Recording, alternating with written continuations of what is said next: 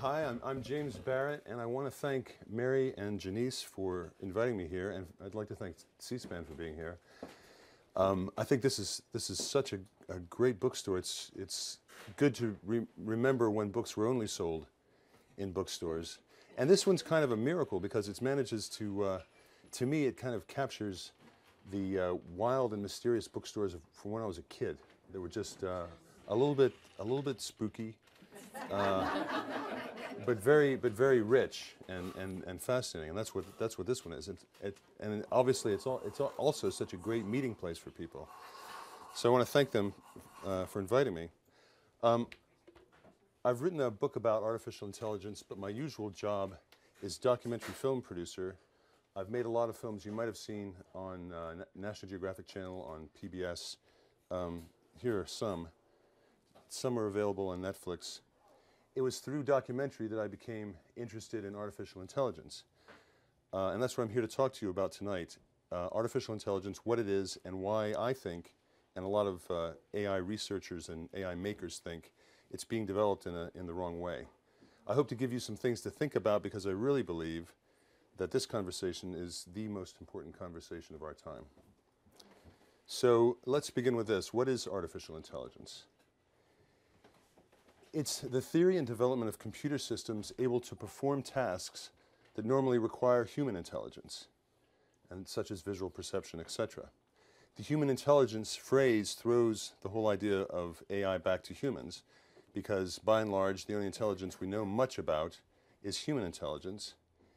And human intelligence with AI, it's both the study, it's the subject of study, and it's the tool with which we try to penetrate what intelligence is. And this is what makes AI fascinating to me. It's the most inward-looking of any of the sciences. It involves psychology, neuroscience, medicine, statistics, and a lot more on top of programming and computer science. It makes us ponder what it is we're looking for when we hope to mirror human cognition in machines. The science of AI asks us, what do humans do? What are you? What is intelligence? There are a lot of definitions of intelligence in the AI research, the AI research business. I like this concise one. It says that intelligence is the ability to achieve goals in a variety of novel environments and to learn. And there's a lot packed into that definition. It says intelligence is goal-oriented. So if the intelligence is not doing something, it's not displaying intelligence. Intelligence should be mobile and probably comes with a body, although that's a point of contention whether or not it needs a body. Because if you can't move around and adapt, your intelligence may be poor quality. There's no way of really testing it. To move around, you need some sort of body. And you must learn from experience. And this is a real important one for AI. Most animals come with all the abilities they'll ever have, not humans. We can learn new languages, sports, jobs, crafts, etc. Of course, other animals can learn, but nothing like the scale of humans, and it's because of our intelligence. I've been interested in AI for several decades, but then one year I got really bitten by the AI bug, and I was working for the Learning Channel back when it was the Learning Channel, and I was making a film about artificial intelligence, and I got to interview the man who was my hero at the time, Ray Kurzweil. Ray Kurzweil, as you know, is a pioneer of speech recognition technology, machines that read books to the blind, and many other inventions. He's been called the Thomas Edison of our time. He's the man that's really coined the term singularity, or he's rebranded the term singularity, which has actually been around for quite a while.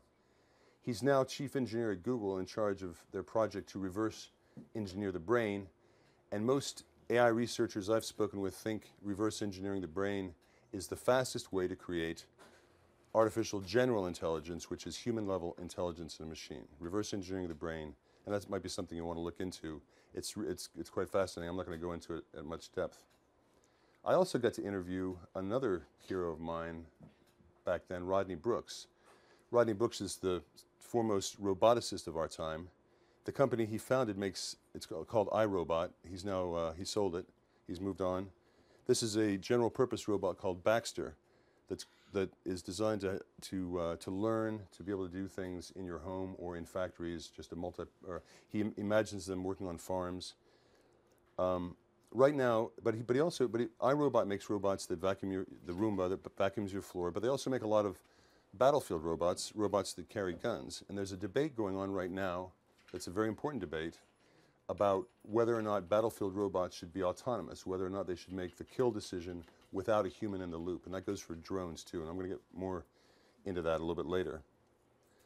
Ironically, I'm going to Sudan in 10 days, and I'm taking 2 iRobot robots. They're going to help us, yeah. They're going to help us, they're called First Looks, and they're small. They're going to help us go into a pyramid that hasn't been explored, but it's got a lot of rock fall, so all the passages inside are we can't get through to.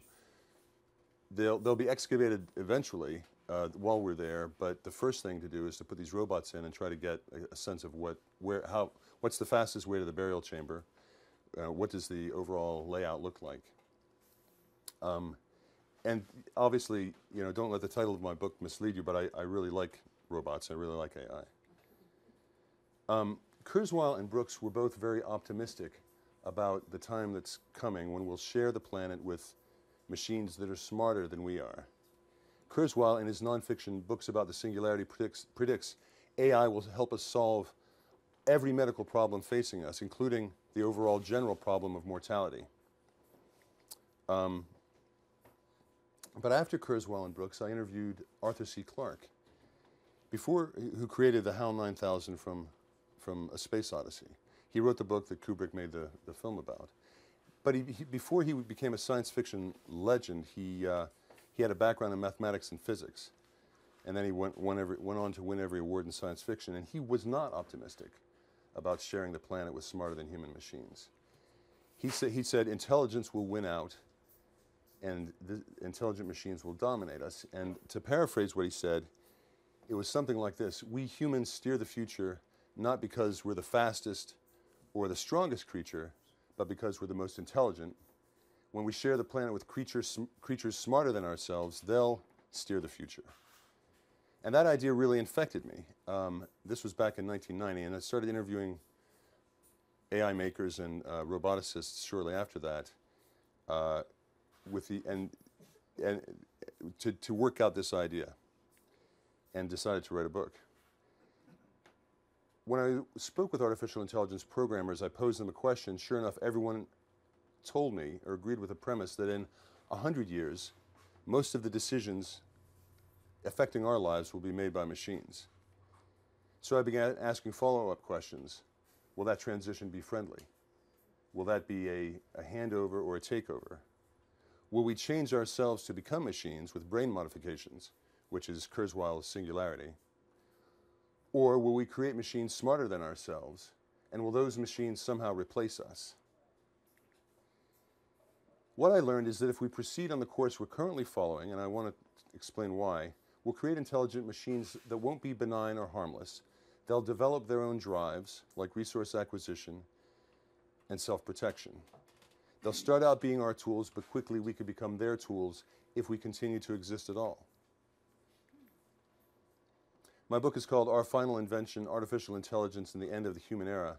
The book's thesis is that we need to develop a science for understanding smarter than human intelligence before it's created, before we create it. The 2 years I spent writing the book threw me into a world of people who had always been driven to create smart machines. Most of the scientists working at high levels in AI have known they wanted to create smart machines since they were teenagers and children. And they burned with that goal their whole lives. It also immersed me into the lives of people who are just as determined to stop the reckless development of advanced AI. The 2 years I spent writing the book were among the most intensely enjoyable of my life because I got to speak with all these people, but also the most harrowing because I went looking for, I got more than I bargained for. I went looking for a fish and I found a whale. I found more bad news than I was really prepared to find. So let's jump in. How do we get from smartphones in our pockets to super intelligent machines that could threaten our existence? So let me ask you a question with a show of hands. Do you think scientists can make a machine as smart as a human? Okay.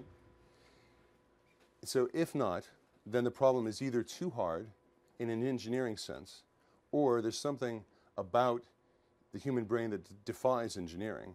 So